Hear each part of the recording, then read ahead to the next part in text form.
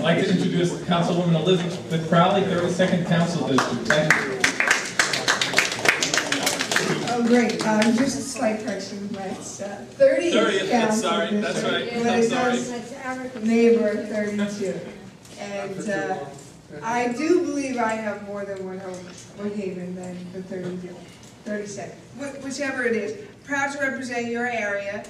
These are tough times in New York City. It's all over the news. It's no surprise. The next couple of weeks in the City Council, we're concentrated on balancing a budget. And currently there's about $1.5 billion budget gap. And it's the trick to see how we're going to balance the budget, whether it's cutting more services or raising taxes in other areas. If it's up to me, I wouldn't raise any taxes. I think within every city department, there's wasteful spending. And you don't need to cut the services that make our lives better, that improve our quality of life, but cut in areas where there's excess.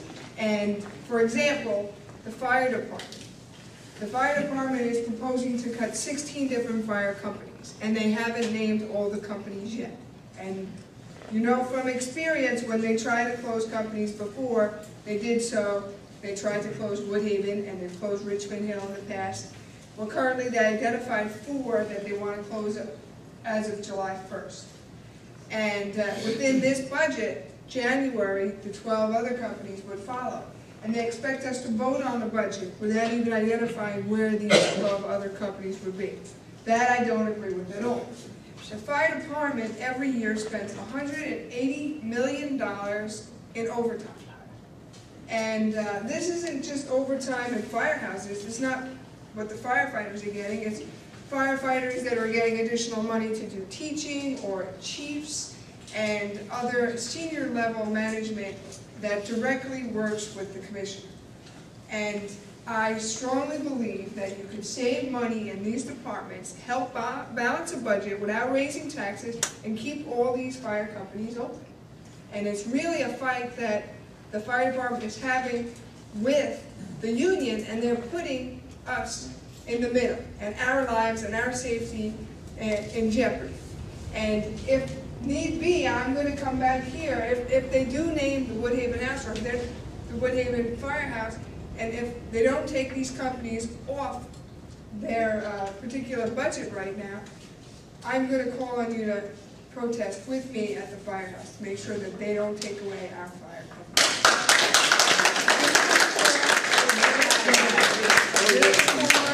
We'll do it again. We'll keep the firehouse open, and we'll make sure that the fire commissioner hears us. There's a couple other things on the agenda. I know we all want this elevated train to get painted. It's been far too long. I've gotten promises from the MTA.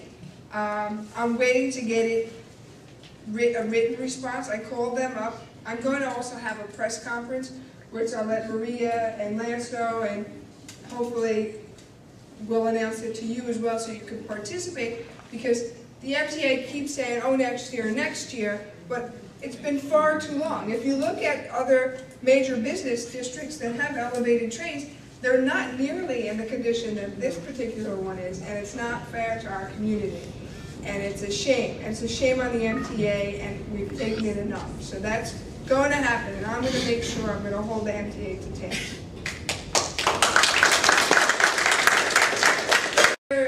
He puts a lot of emphasis on these traffic control enforcement agents.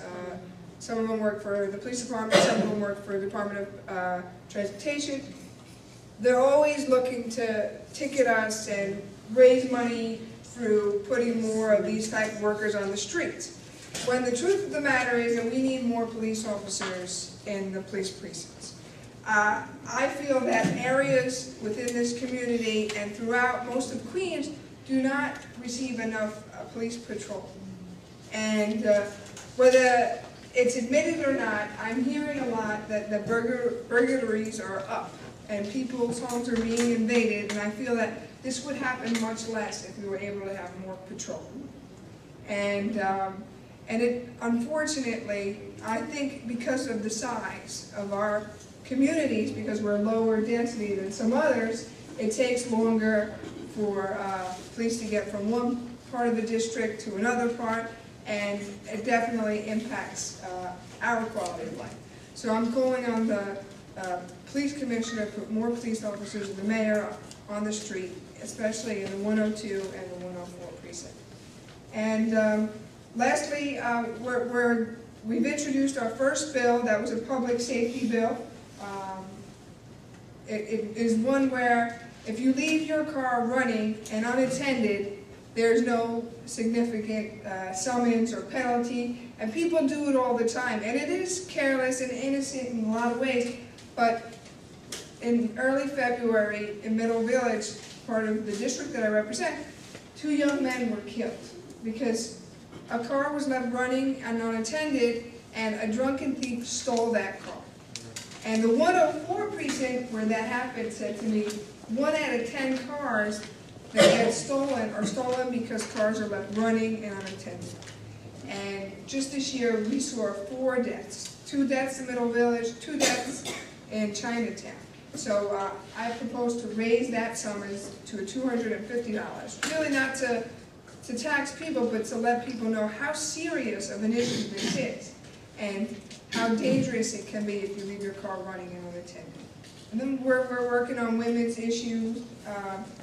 Our access to health care is decreasing every day, and many, many more doctors that practice women's health are leaving the profession because of the malpractice insurance. We're looking at ways of the city attracting more of these professionals and rebuilding where St. John's Hospital left, so our access to health care would improve.